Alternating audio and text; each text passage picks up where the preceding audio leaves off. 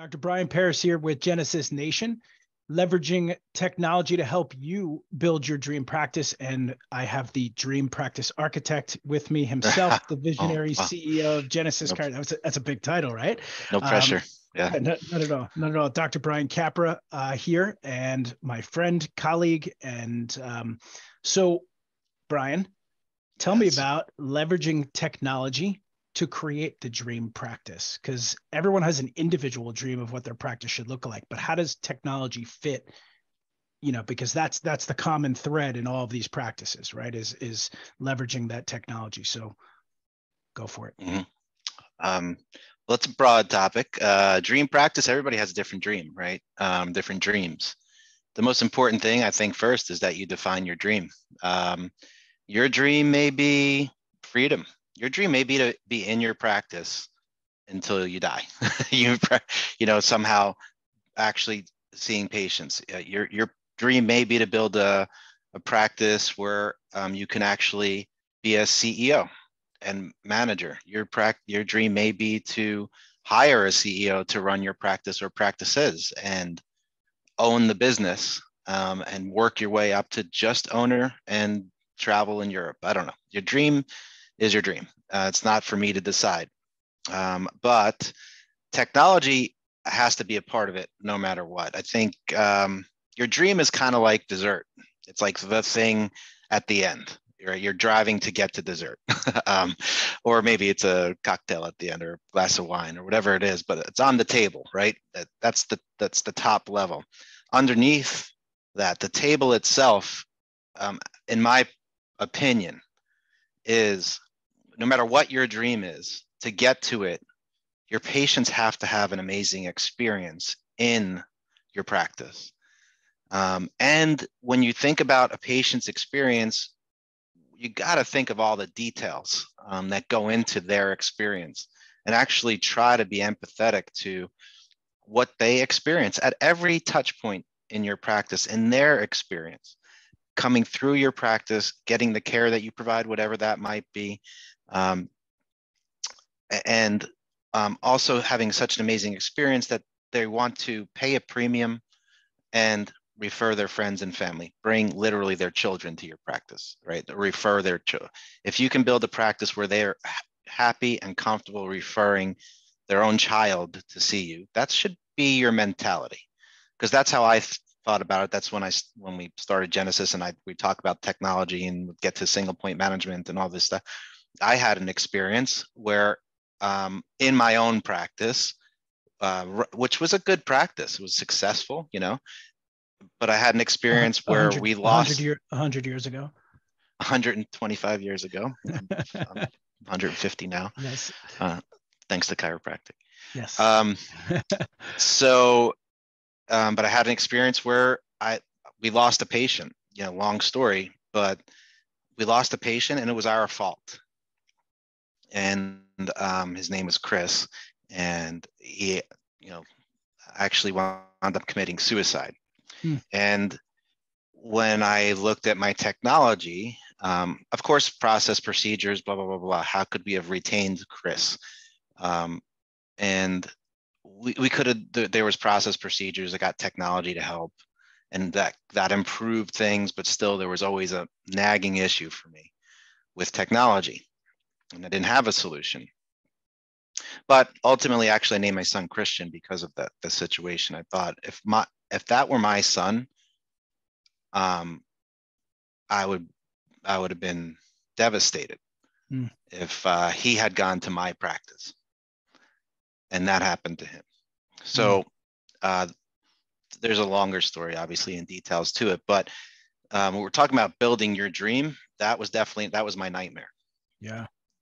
So, I got sort of lucky, right? I found some people that were building technology for other purposes, for billing, actually, which we talked about before, you and I. But I realized that it wasn't the technology for billing; it was the methodology. It was the way it was being used to kind of change or revolutionize the way insurance billing companies worked and collections worked, just in the insurance world. But I saw that the same type of technology could be used to optimize the patient experience. So the patient experience I think of as a table or a stool with 3 legs. 3 things that always kind of support the patient's experience, and they're kind of intertwined at all times, but I think of them as the revenue in your practice, and we can talk a lot about revenue. It's not just insurance and it's not just cash. There's a lot of little things that are the patient's experience in revenue, not just your money in your bank. It's the patient's experience with how revenue, how dollars are exchanged, or how money is accounted for in your practice that actually affects their experience in your business, right? So you have your revenue leg, you have your retention. That's their retention of patients, right? Of their actual, you talk about their scheduling and their visits and their care plans and all that stuff, examples.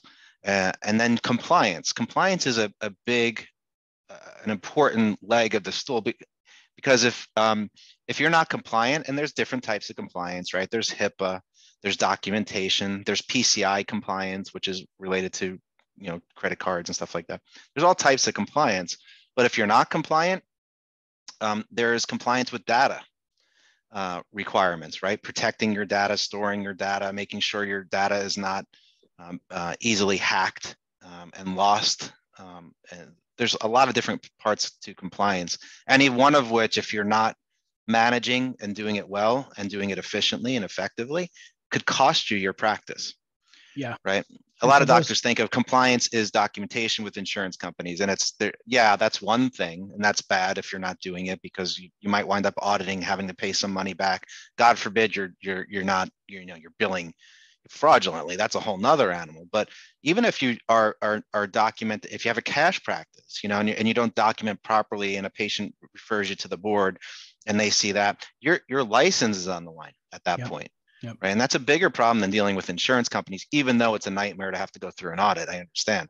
But you're talking about paying money back, maybe, right? And as opposed to having your license on the line.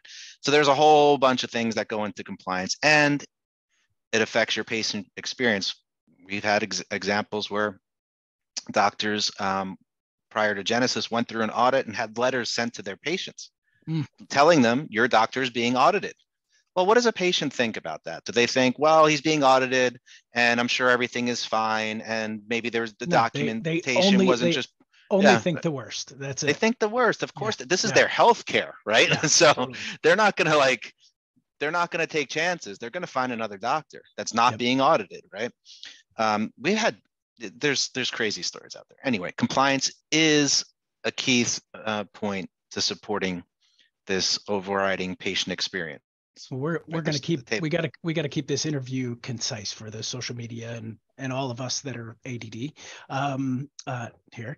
So compliance, definitely something that is more effective to work on it proactively versus reactively, because stroking one of those checks is very painful. And that was one of the stools. The other stool was the legs on the stool. Yeah. Yes, the legs on the stool. Sorry. Retention, actually keeping your clients, teaching them lifestyle versus just educating, but actually having them refer their friends and their family, and staying and understanding that chiropractic is a lifestyle. And revenue, and I love what you said, that it's the patient's experience of exchange of money for service, not just how much money you're bringing in the door. But to think about it that way really, I think, seats us in the community that you're serving versus just exchanging for service. And overall, the overarching theme of creating your dream practice is using empathy to create the best possible patient experience. Absolutely. So I like the term radical empathy. So, and just like when I first started practicing, I used to be like, dude, all I hear is myself talking. I'm not asking any questions or listening. So you can't listen if you're talking. So we're going to dive way more into these topics. And again, we focused on a dream practice, and the dream is your dream. And we're going to help you leverage technology so that you can create that dream practice. So thank you very much for this short, quick interview. And we'll be catching you soon on Genesis Nation. Awesome. Thanks, Don.